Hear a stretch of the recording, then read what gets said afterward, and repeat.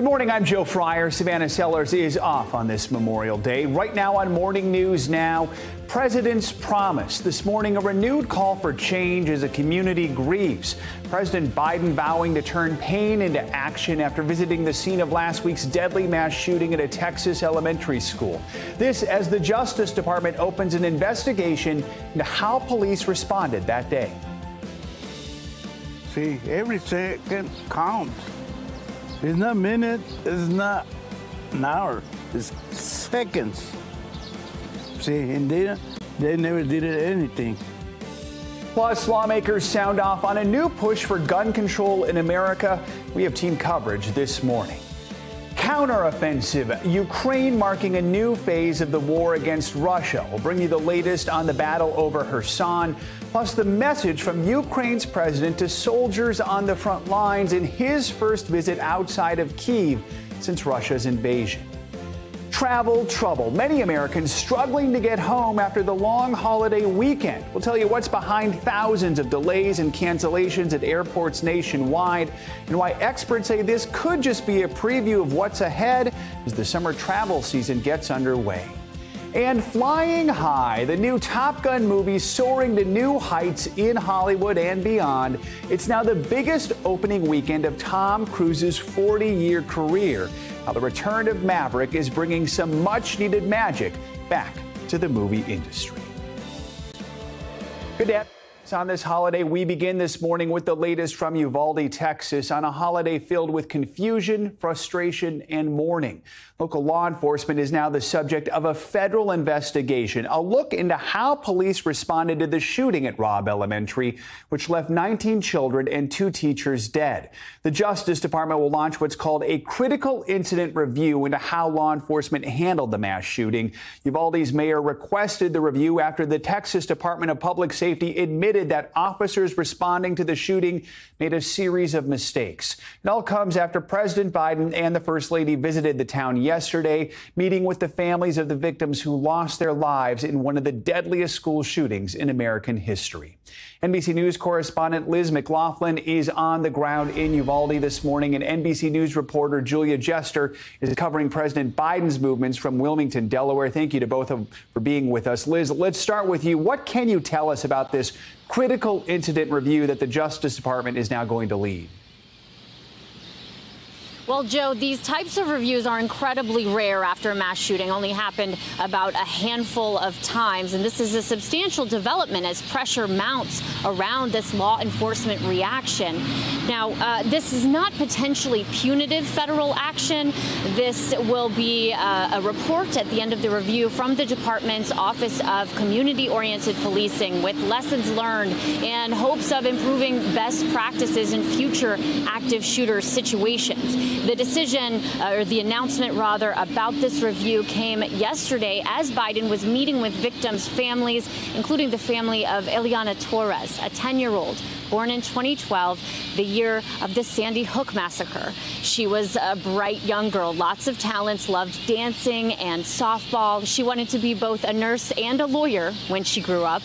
Unfortunately, those dreams will never happen. Here's what her family had to say about this tragic loss.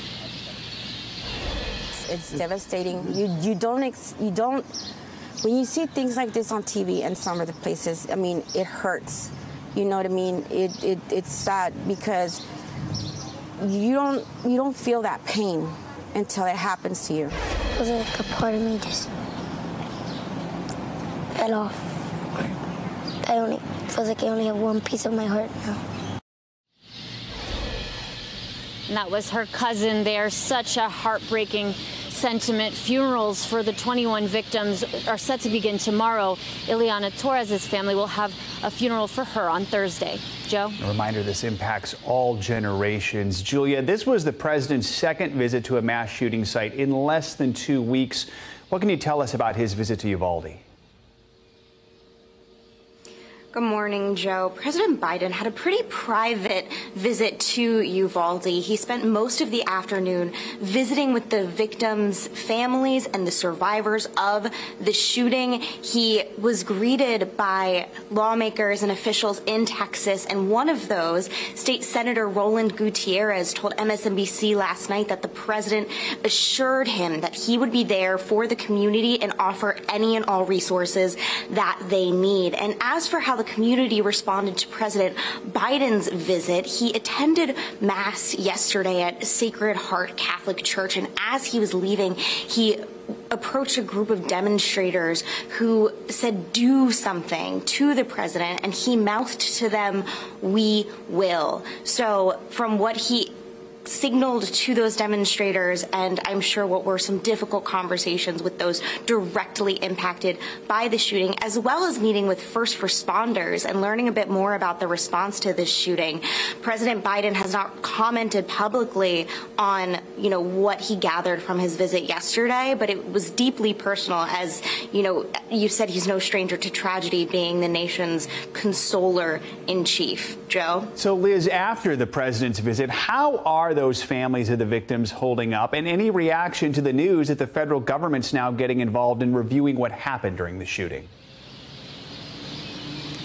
Joe, a bit of mixed reaction, but this is especially tough week for this community. I've been talking with mental health care workers here, Red Cross disaster relief, spiritual care volunteers, who say now that these funerals are starting, the reality is setting in, emotions running high, anger, demands for change. Some families are hopeful about this federal probe, that it will lead to more action, more substantial change, but many are saying it's just not enough. Demanding gun reform, something different than what we have right now, which is mass shooting after mass shooting. I spoke with teachers who were here at this Town Square Memorial yesterday from another community, a small, predominantly Hispanic community here in Texas, and it really hit home for them. These last names a little too familiar, those kids' faces looking like kids they taught, and they held up signs as Biden's motorcade passed that said teachers shouldn't be human shields, demanding gun reform now. And that's a message that we're hearing a lot in this community right now. Something has to change. Joe? Liz McLaughlin and Julia Jester, thank you both. The Texas school shooting was front of mind on this week's Meet the Press. Texas State Senator Roland Gutierrez spoke about the police response, while Pat McCrory, the former governor of North Carolina, talked about the power of the gun lobbies in Republican politics. Here's a look at the highlights with MTP moderator Chuck Todd. Well, good morning. On this week's Meet the Press, we were single issue. We focus on the mass shootings and the political impasse over gun laws. Will any member of Congress ever be voted out of office for being too pro-gun? I spoke with New Jersey Senator Cory Booker, former North Carolina Governor Pat McCrory, former Baltimore Mayor Stephanie Rawlings Blake, plus the Texas State Senator who represents Uvalde, Roland Gutierrez. Here are some of the most important answers from Meet the Press, compressed. You think someone should be held criminally account for the poor response? Listen, I think certainly for me in Texas going forward, I don't know that there should be criminal negligence or anything like that, or criminal accountability. But we have to make sure that this never happens again, because you and I both know there's probably going to be one of these instances happen again in this state and others. We have to learn from this for sure. There must be many things done, but we know background checks make a difference. We know gun licensing supported by the majority of Americans make a difference. Heck, when Connecticut did it, their gun violence rate fell 40%. When Missouri got rid of it, their gun violence rate raised 20%. So we know what works, but I am sorry. We are at a point in this nation where we are going to have to mobilize a greater movement. Just expressing regret or sorrow, until the redemptive power of the love for all of our children is greater than the destructive power of the love of our guns and money and power. Until that redemptive love of our children turns into action, then nothing is going to change. And so many generations before us knew this, as Frederick Douglass says. Power concedes nothing without a demand. If there's no struggle, there is no progress. We have got to begin to hold our congressional leaders more accountable for change. I lost a primary 2 weeks ago to a congressman who had a gun in his front trousers. in a commercial. In every TV ad. In every TV ad. And that was a more powerful message to the constituency voting in that primary. He was tougher, I was weaker, and yet my record of accomplishment in fighting crime is unsurpassed. But it's about the gun, it's not about the record. It's a symbolism. It's a symbolism. And right now we've got people who don't trust right now the criminal justice system. We're letting criminals go. You see the DAs in L.A., the DAs in some of these cities where they're letting criminals go after crime after crime after crime. And people are going, you know, I'm going to take this into my own hands. I'm going to protect my family. I'm going to protect my home. I'm going to protect myself in a car. So what you're saying is absolutely. The violence is a cultural problem that this country must face, and it's got to be common sense. Our thanks to Chuck Todd for that recap. Now, after the tragedy in Uvalde, there are renewed calls for legislative action to prevent more school shootings. But the laws didn't change after Sandy Hook or Parkland, prompting many to question if this time will really be any different. Are there actually places where agreement can be found? NBC senior Capitol Hill correspondent Garrett Hake takes a closer look. From Newtown, Connecticut, the tragedy at Sandy Hook Elementary, an unthinkable attack on young children. The murder of 26 people in a Newtown, Connecticut school in 2012 horrified the nation and seemed to galvanize it too. Something had to be done about guns. I'm convinced cooperation and common sense will prevail. But 10 years and 51 school shootings later, 94 more people have been shot and killed inside of U.S. schools, including the tragic loss of 19 children and 2 adults in Uvalde, Texas. Mass shootings are a uniquely American phenomenon, as a recent analysis published in the New York Times shows. For gun safety advocates, the reason is obvious. Americans have easier access to firearms than in any other developed nation and own more of them, with some 390 million thought to be in circulation. But attendees at the annual NRA convention in Houston this weekend don't see it that way. It's mental illness, is how I see it. It's total mental illness. It didn't occur to me to make a connection between this shooting and a gun. The NRA and its roughly 5 million members form a small but vocal minority, highly motivated, easily mobilized, single-issue voters, advocating for a strict interpretation of the Second Amendment. Member Richard Welch thinks gun control advocates have the issue exactly backwards. If they get in trouble, the first thing they're going to do is call 911 and pray that somebody shows up with a gun. And so the same thing that they're protesting outside is the same thing that they're going to pray for.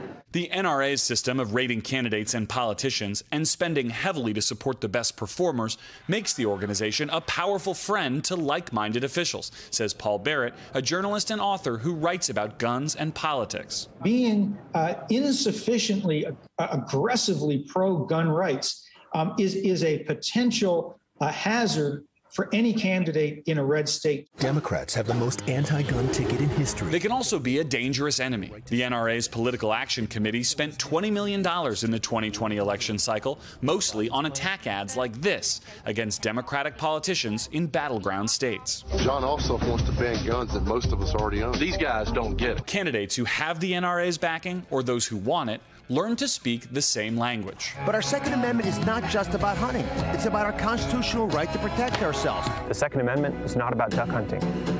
It's about protecting your family and your country. After Newtown, gun safety advocates got organized too. And in 2020, the Everytown for Gun Safety Super PAC actually outspent the NRA, turning the tables on some of its endorsees. Cory Gardner not only stands by Donald Trump, he also stands with the gun lobby. Gardner lost to Democrat John Hickenlooper. As the debate shifts to focus on legislation expanding background checks and creating extreme risk protection or red flag laws which let judges order guns removed from people deemed dangerous, polls show both have majority support nationwide. But as history has shown, that may not sway lawmakers, especially from battleground districts or states. The gun issue is the #1 motivator for many conservative voters. That simply isn't the case for lots of liberal voters. Our thanks to Garrett Hake for that report. Let's talk about those polls. A new poll from Politico found 88% of Americans support requiring background checks for all gun sales, while 75% support a national gun sale database, and 84% support banning gun sales to those deemed dangerous by a mental health provider. Another news now, Russia's foreign minister says the, quote, liberation of Ukraine's Donbass is an unconditional priority for Moscow. Those comments come as fighting intensifies across eastern Ukraine. And this morning, the focus is on the key city of Severodonetsk in Luhansk. The region's governor says fighting there is very fierce, with Russian troops now on the outskirts of that city and moving in. NBC News foreign correspondent Molly Hunter joins us now from Bucha with the latest. And Molly, let's start with the latest in Severodonetsk. What is the latest over there? How is Russia's offensive in the broader Donbass going? Hey, Joe, good morning. Look, as you said, that is the update of this morning, that Russian forces are now in the outskirts of Severodonetsk. Severodonetsk has been the focus of the fighting in the Donbass over the last week. It is the last city in that kind of horseshoe pocket. When you look at a map, it makes sense. It's kind of a cul-de-sac in the Donbass. It is the last city under Ukrainian control. 2 big points, though. Ukrainian military there says they are still fighting. They are still in control of that city. There are also a lot of civilians still there. Now, in addition to that update from the Luhansk regional governor, Joe, the Ukrainian military also says this morning that Russian forces are reinforcing their positions on some of the smaller villages in that area. So after they realized they couldn't just take Severodonetsk in one fell swoop, they have started to attack some of those smaller strategic villages to really incrementally encroach on that area, Joe. So, Molly, yesterday we talked about another region, that's Kharkiv. President Zelensky, just as Russian forces started bombing the region again, he visited there following 2 weeks of relative quiet. This was his first official visit outside of Kyiv since the war started, right? What should we know about that? Yeah, and it's a big deal. It's his first official visit outside the Kyiv area, we should say. He did, of course, visit Bucha, and the city, I should say, looked very, very different when President Zelensky was here. But he visited Kharkiv on Sunday with members of his presidential office, with members of his cabinet. He apparently went to some of the military, not frontline positions, but strategic positions, thanked soldiers there. He did also really say, he gave us a couple numbers that were important, Joe. He said that about a third of the territory in the wider Kharkiv region is still under Russian control. So really trying to kind of buoy, pep talk the troops that were there. He gave out some medals. And just after he left, Joe, Russia stepped up its bombardment. There were reports of explosions and shelling on the outskirts of the city just hours after the president left. And Molly, we're also watching the captured southern city of Kherson. There have been reports that Ukrainian forces have actually launched a counteroffensive there. What can you tell us about that? Yeah, this was a game changer in the last kind of 72 hours. So Kherson is that southern city that really Russia took over very, very quickly. It was the first city they occupied. We spoke a lot about it a couple of months ago. But as the focus has really been, and specifically the Russian artillery focus has really been in the Donbass region, specifically around Severodonetsk, they're really focusing their forces there. It appears, according to military experts and people like the Institute of War who are tracking this so closely, that the Ukrainians were able to mount a counter-offensive and really disrupting Russian forces' ability there to kind of dig in and expand their positions on the already occupied areas. Joe? Molly Hunter in Ukraine. Molly, thank you so much. Let's bring in Michael O'Hanlon. He's a senior fellow at the Brookings Institution. Michael, good to have you with us on this Memorial Day. Thank you for joining us. So as we're seeing, Russian forces are making progress in the Donbass, and they're getting closer to capturing the entire Luhansk region. Now, over the weekend, President Zelensky said he didn't believe Ukraine would be able to restore all of its lost territory by military means, although we also know he's previously ruled out giving up territory in exchange for peace. Do you think Ukraine could be forced to do that, to give up some territory if it does want to end this war? Greetings. Well, that's a good formulation, I think, by President Zelensky. It's very realistic. You know, previously I was worried that with the sense of momentum and the impressive accomplishments that we all applaud for the Ukrainians defending their capital and forcing Russia to more, modestly scale back its war aims now, that somehow Ukraine would have too much confidence and feel that it could take back the entirety of its territory. I just don't see that happening. Russia just has too much mass, too much artillery, even if it's not so impressive in its maneuver forces or its, high technology capability. So I think what the president's basically saying is it's going to have to happen through the use of coercion through economic means. In other words, some of the land can be taken back. Then hopefully Russia realizes it's not going to win a big new set of battles, so it gets more realistic. Then we start having peace talks that are a little bit more focused on the real issue, which is where will Russia leave? And I don't know if President Zelensky would tolerate Russia holding on to some small areas.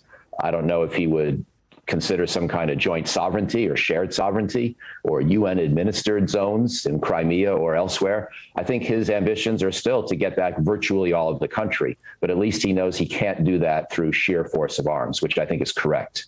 Talking more about the battle right now, I mean, over the last few weeks, we've seen a real push, a campaign by Ukraine for more advanced long-range weapons to help in its fight for the Donbass.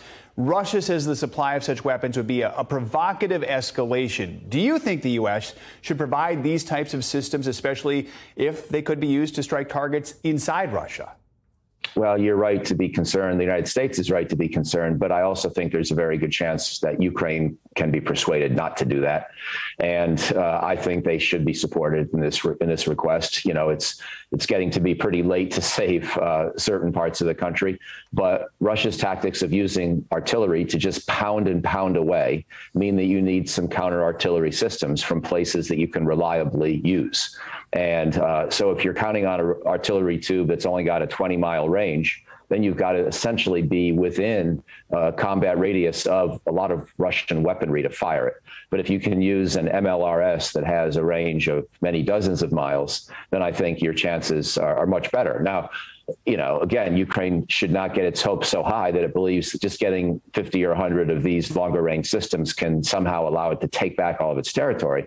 But what it can do is perhaps make the current fight, the current cities that are under targeting, maybe the last ones to fall that same way, or at least give Ukraine a chance. So yes, I would favor providing those weapons and then keeping a close eye on how they're used. Michael O'Hanlon, thanks so much for joining us this morning. We always appreciate your expertise. Thank you. Let's get a check on your morning News Now weather on a lot of folks' mind this Memorial Day. Michelle Grossman is with us. Hey, Michelle, good morning.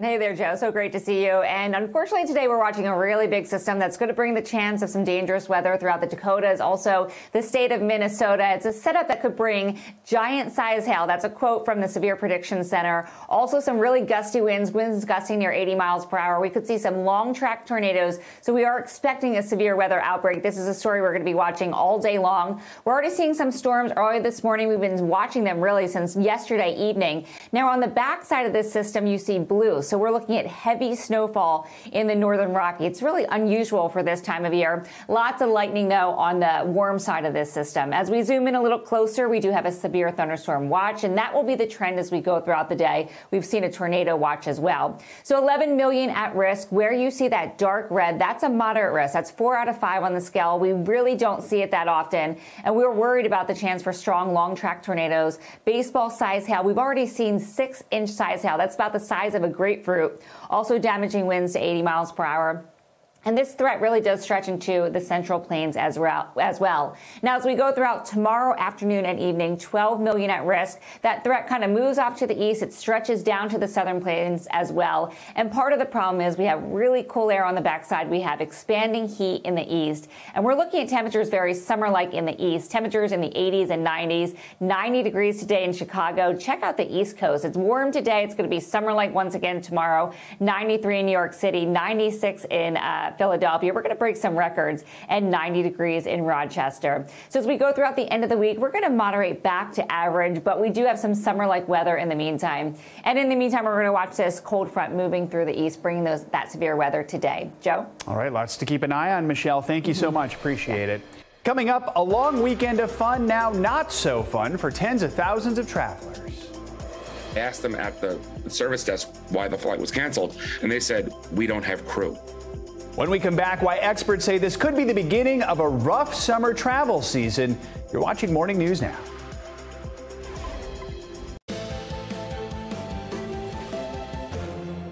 Many Americans will spend some of this Memorial Day traveling. Trains, planes, and cars are roaring back to life this holiday weekend. AAA estimates nearly 40 million Americans are out of town, but some airlines are struggling to keep up with the demand. NBC News correspondent Emily Aketa joins us now live from Newark International Airport with the latest. Emily, good morning.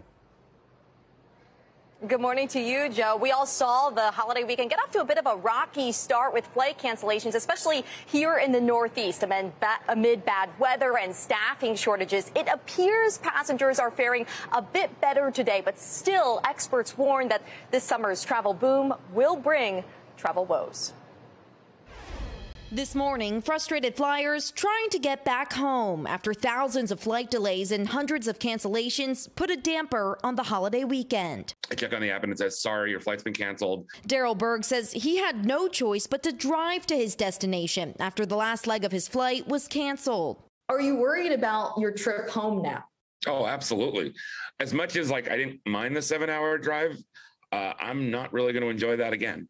Bad weather and staffing issues to blame for the chaos, according to experts who warn passengers to buckle up for a bumpy summer ahead. Nothing would keep me from traveling.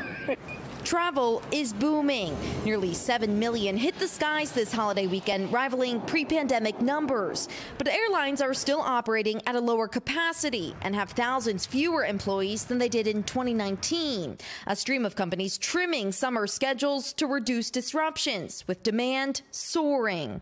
Just so grateful, to be healthy, to be able to travel and to have a good time. Roads are congested too, with nearly 35 million behind the wheel this holiday weekend, despite record high gas prices, now averaging a jaw-dropping $4.61 a gallon nationwide. The prices are too high. Across the board, travel prices are way up, and COVID cases are rising too. For me, it's just very important to just still wear my mask. Still, that's not slowing the surge in travel. So experts say be sure to pack your patience. When you're traveling, you're going to have a lot of company on the roads. When you're at the airport, the lines are going to be long. It doesn't help anybody out if you lose your cool. So just here in New Jersey and New York, nearly 6 million people are expected to travel by plane, train, and automobile. If you are hitting the road today, experts say try to leave early this morning or better yet, tomorrow. Otherwise, you'll likely be among the millions of people all rushing back home to get there in time for work tomorrow. Joe. And I like that advice. It doesn't help anyone if you lose your cool. Emily, thank you so much. Appreciate it. For more, we're joined now by Dan Dicker. He's an independent oil trader and author of the book Shale Boom, Shale Bust. He's also a senior contributor at thestreet.com. Good to have you with us. So many families are heading home after this long weekend. Those gas prices are still high. Emily reported an average of $4.61 a gallon. So how can we save money? Yeah, maybe today, but really for the rest of the summer as we travel? Well, Joe, I'm not going to tell you anything that you probably haven't heard already. I mean, gas prices are high. All indications are they're going to stay high, and at least through the summer driving season, probably for a year or two. There's a lot of catch up that needs to be done by the oil industry, which can't be done immediately after a big, long, and difficult time that they've had 6 years prior to this. So, the advice I'm going to give consumers is the same as I would give anybody. Try to avoid speed. Slow down on the roads. If you're going to go somewhere, try and go on off hours. As your lead-in said, I mean, try to carpool. If you're in the market for another car, maybe it shouldn't be a Ford F-150 or a big Suburban, a Chevy Suburban. I mean, these are all the same things that we can do. What's happening right now is that the amount of gasoline that's being used on the roads, in other words, the miles driven, is not going down based on prices going up. And that's usually the case. Usually people drive less when prices go up, but that's not happening yet. And until that happens, you're not going to see the prices at the pump go down significantly. So you are right. People better bear up for a long, long slog here. Yeah, and it's not just those prices at the pump. Airline tickets are sky high right now. I mean, what are the best ways to save when you are trying to fly this summer?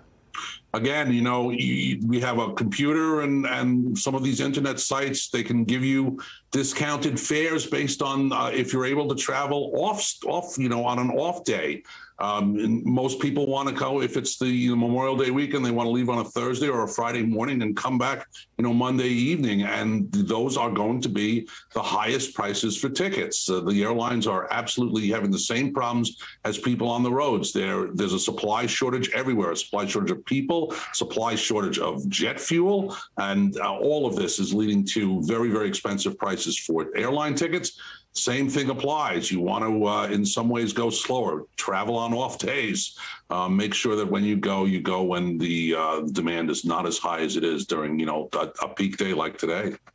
As we know, this is putting a squeeze on millions of American wallets. You mentioned you don't think gas prices are going down anytime soon. I mean, when do we expect to see a return to normal or at least movement back in that direction for all of these costs? Yeah, there are two pieces to this puzzle, Joe. It gets a little bit complicated, but the thing that we have to solve first and foremost is the refining industry. It's really been overstressed. We haven't had a refinery built in this country in 65 years. And right now, with the pandemic coming off and everybody wanting to travel, there's just a lot of stress on refiners to produce more and more gasoline and jet fuel and refined products like that. So we have to wait for the refiners to catch up. So I would say this season, unfortunately, is going to be very, very bad. But hopefully by the end of the fall and the start of winter, the refiners are going to be able to catch up to this kind of lagging demand that's going on for refined products. And maybe instead of seeing prices at $4.50, we'll see prices about $1 lower at about $3.50. We'll take it. All right, Dan Dicker, thank you so much for joining us. We appreciate it. International headlines now, starting in Jerusalem, where violence erupted during a controversial flag march on Jerusalem Day. NBC's Raf Sanchez joins us from Tel Aviv with more on that and other world headlines. Raf, good morning. Joe, good morning. That's right. Tensions still running high in Jerusalem after yesterday's flag march, which saw thousands of Israeli nationalists parading through the Muslim corridor of the Old City. There were scuffles between Israeli marchers and Palestinian residents, and a number of arrests were made. But unlike last year, no rocket fire from Gaza during the event. Colombia's presidential election is heading to a runoff after no one won more than 50% in the first round of voting. Left-winger Gustavo Petro is the favorite going into the final round. He's pledged to cut Colombia's dependence on oil and to implement a peace deal to end the decades-long war between the government and the FARC guerrilla group. And finally, it may be Queen Elizabeth's Platinum Jubilee, but it's being marked in stone, with the monarch's image projected onto the side of Stonehenge. The Queen is, of course, marking 70 years on the throne. She is the longest ever reigning British monarch. So, Joe, a very happy start to Jubilee Week to Her Majesty the Queen. Yes, no kidding. It should be a fun week of celebrations. Raf, thank you so much. Appreciate it. Coming up, shifting support, why Democrats are facing an uphill battle in the midterm elections, especially with one group of voters. Plus, bracing for a surge. New COVID cases expected to keep rising after the holiday weekend. We're going to check in with a doctor next on Morning News Now.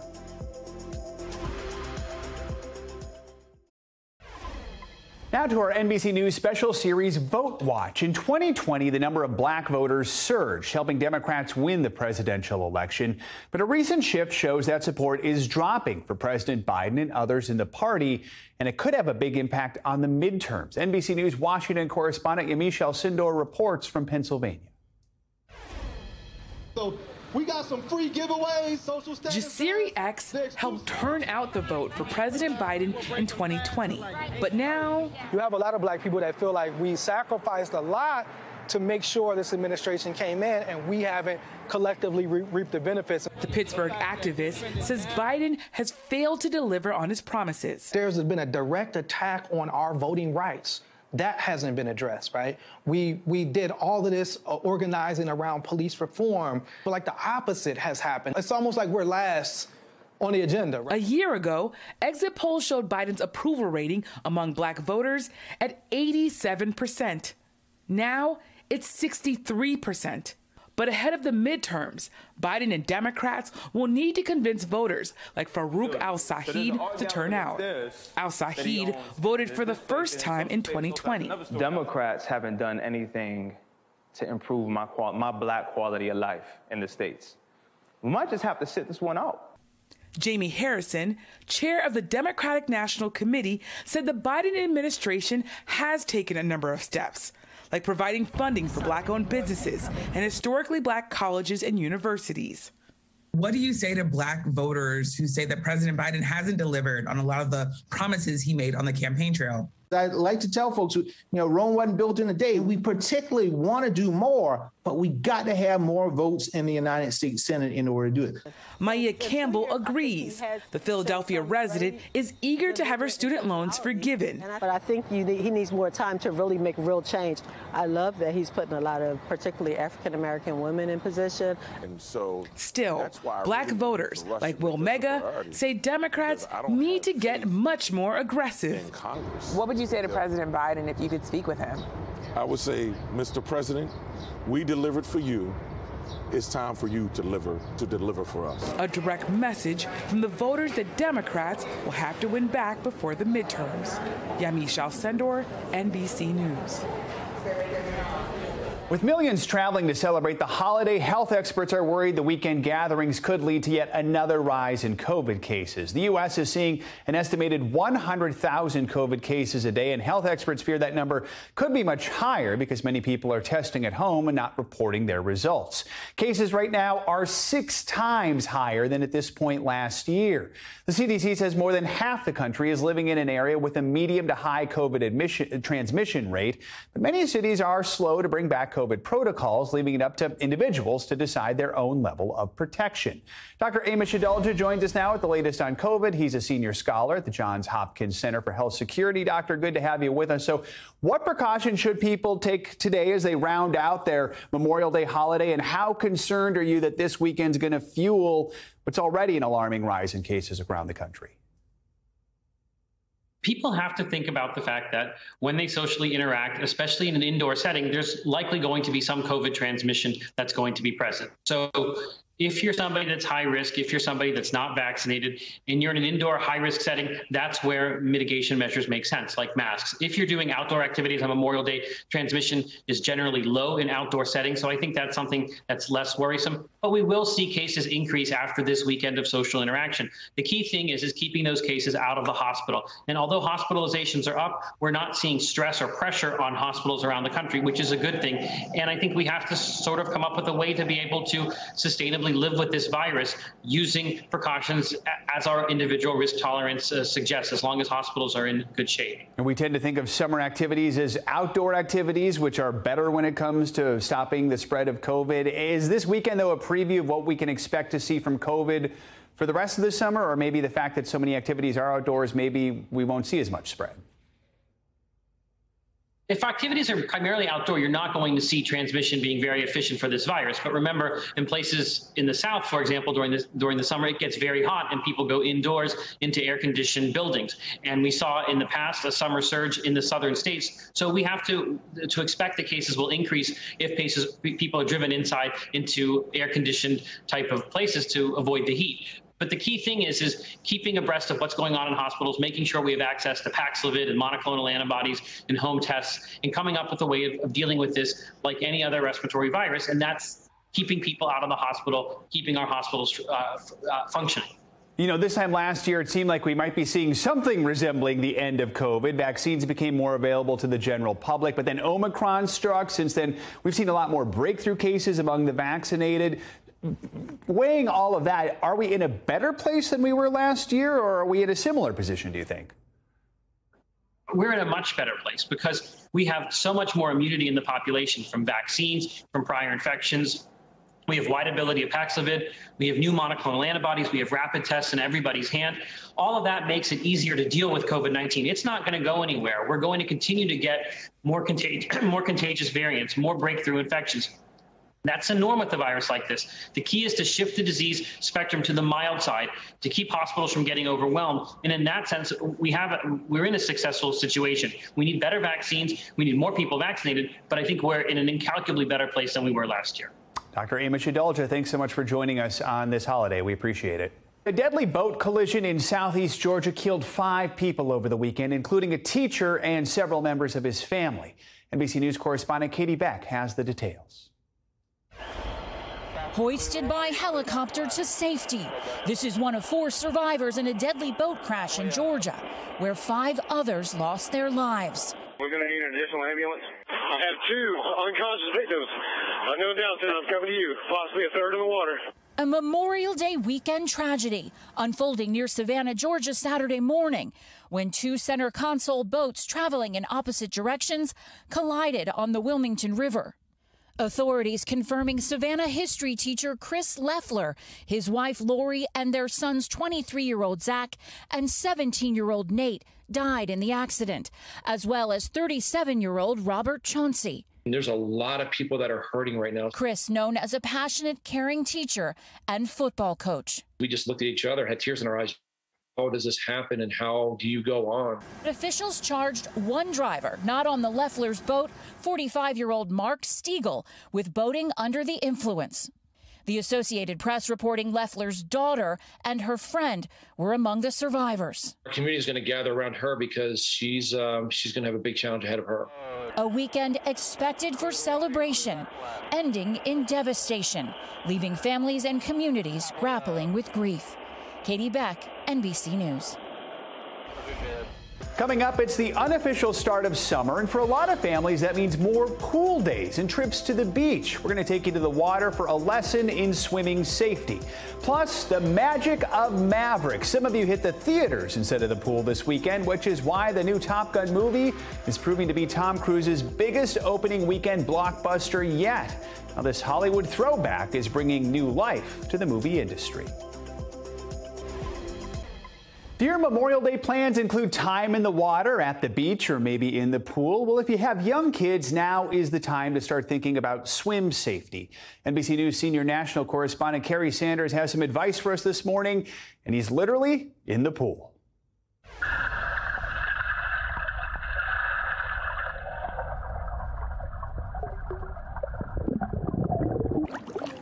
Good morning.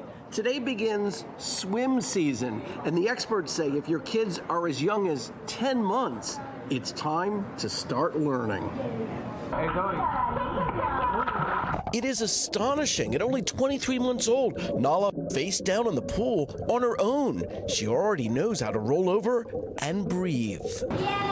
When Nala took her first lesson, there was high anxiety for both mom and daughter. Good girl, Nala. She wasn't happy because, she was going under the water. She wasn't happy. But now I'm just like, girl, you can do it. You got it. Don't cry. You got it. She knows what she's doing, but she still cries. She's just a baby. But that's the point, teaching infants how to float face up, breathe, make their way to safety. Go get it. Go get it. Remarkably, an infant can learn this in just 6 weeks. It's a 10-minute private class. 10 minutes. 10 minutes, which some people hang up on me when I tell them that on the phone. Because they think it's too short. They think it's too short. But you've discovered? It's that short lesson 5 days in a row is what really enables them to, to get the confidence and to retain the skills. At 48 years old, Fleming's Kashmir just learned to swim himself. Last weekend, he even made it from the pool to open water. Oh, wow. But his journey is one of personal anguish. A year ago, he turned his back for just a moment. His 3-year-old son, Clayton, drowned in the backyard pool. Our hearts and prayers are with you. Thank you. It takes a lot of courage for you to talk about this. Yes, it does. But you feel it's important? It's important. And it's healing also. It's healing? Yes. Because it gets a message out? It gets the message out. Yeah, because it can happen to anyone. And many parents, like 15-month-old Aria's mom. Good job, Aria. Hearing that same message. She's got her face down, she rolls over. But are you still nervous? Well, at the beginning I was, but now I'm okay. Because she's learned. Yes, exactly, because she has been learning this, so I know it's a super skill for her. Scotty's been teaching infants for almost 2 decades. His former student, Luna, was 20 months old when she fell in a pool. They ran out to the pool, and she was fully clothed, floating in the deep end by herself. Because she had taken a class. Because she had taken the class. And we get that question all the time, like, do they forget what they learned? They never forget what they learned. And of course, learning to swim is a skill you'll have for a lifetime. Guys,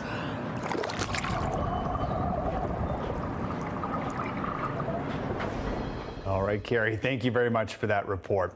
Top Gun Maverick is currently the #1 movie in the world, no surprise. And for star Tom Cruise, it's already a career best opening weekend. Now the big question, does this film mark the return of the movie theater?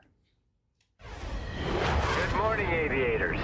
This morning, Top Gun Maverick is flying high above expectations. Tom Cruise's eagerly anticipated Aviator flick is now projected to rake in more than $151 million over the long Memorial Day weekend. Just want to manage expectations. The film has already shattered a personal best for the man who plays Maverick. The Top Gun sequel gives Cruise his highest-earning opening weekend ever, besting $64 million for War of the Worlds and $61 million for Mission Impossible Fallout. What's the matter, hon? Afraid of a little lightning? But the top prize for Top Gun will be the coveted Memorial Day weekend box office record, a title that's currently held not in the sky, but at sea. What's that? 2007's Pirates of the Caribbean at World's End earned $153 million during its Memorial Day weekend debut, which means Maverick may be in the danger zone, falling just $2 million shy of the record. This is your captain speaking. Top Gun's supersonic performance comes at a turbulent time for the movie industry, as theatrical releases now compete with streaming services, which offer more than just movies. Friday's release of the new season of Netflix's Stranger Things has already launched the show to the platform's #1 trending spot.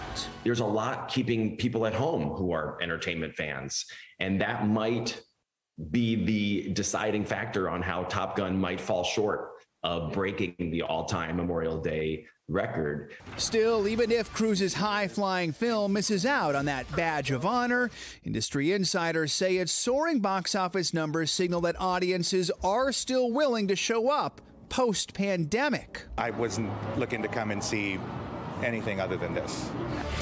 Now the focus is on Maverick's ability to maneuver his way to the top spot, because as even novice aviators know, There are no points for second place. it's projected that just about 300,000 movie tickets will separate first from second place. We won't know if Top Gun is the top dog until tomorrow. The monstrous opening weekend sets the stage for other big titles coming out this summer, like the new Jurassic World film, Disney's Lightyear, and the Elvis biopic. And as we celebrate this Memorial Day, we wanted to take a look at the tomb of the unknown soldier at Arlington National Cemetery in Virginia. President Biden will take part in a wreath-laying ceremony at the historic monument later today. And we wanted to take a moment to say thank you to all the brave men and women who have given their lives for this country. That does it for this hour of Morning News Now. The news continues right now. Thanks for watching our YouTube channel. Follow today's top stories and breaking news by downloading the NBC News app.